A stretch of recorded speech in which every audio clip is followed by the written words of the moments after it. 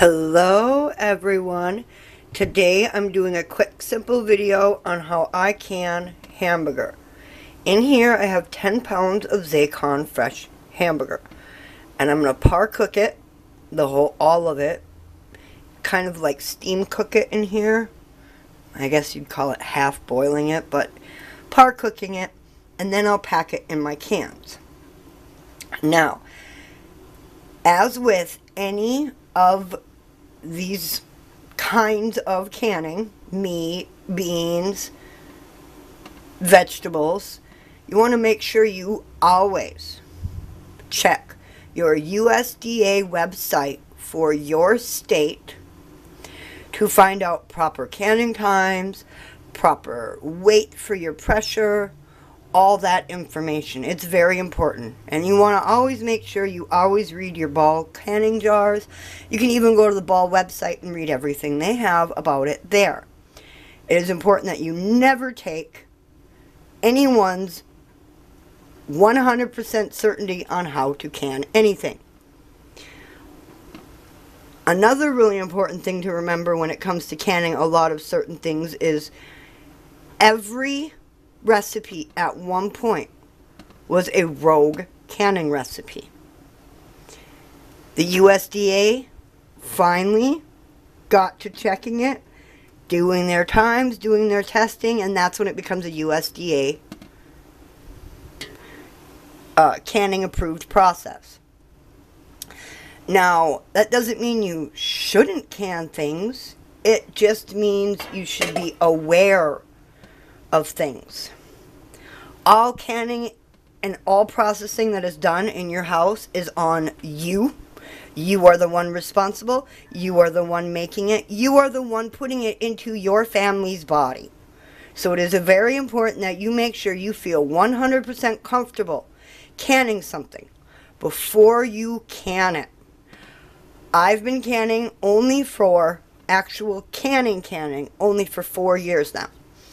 However, I spent 2 years before I even canned for the first time watching all of these ladies. Watching so many different ladies on YouTube. Watching so many different educational anything I could get a hold of on canning. And then I started slowly. I started with fruit. I started with jams and jellies.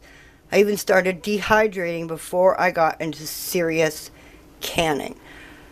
I spent a year and a half perfecting anything and everything that had to do with water bath canning for my own comfort level before I moved on to pressure canning. I've been pressure canning. I have probably pressure canned 200-300 pounds of hamburger by now after 2.5 years. We love canned meat. Canned meat, home canned by me, is a lot cheaper, works out a lot better, and for us, saves us so much money. So much money. It's ridiculous. Alright, so 10 pounds of hamburger, par cooking it. We'll be back. There we go. I've got 6 jars ready to go. You get about 1.75 pounds per quart jar. Now I'm going to put them through the processor and process them for 90 minutes.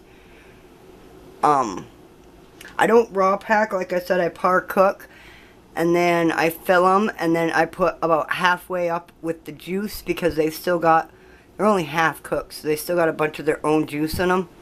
So they will finish cooking and fill up the rest of the way with juice and all will be good. We'll be back when I pull these out.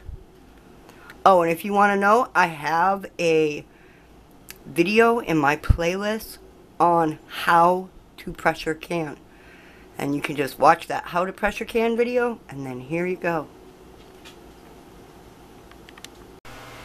All my jars went through all the processing time. However, I wanted to show you this because this happens to even, you hear that?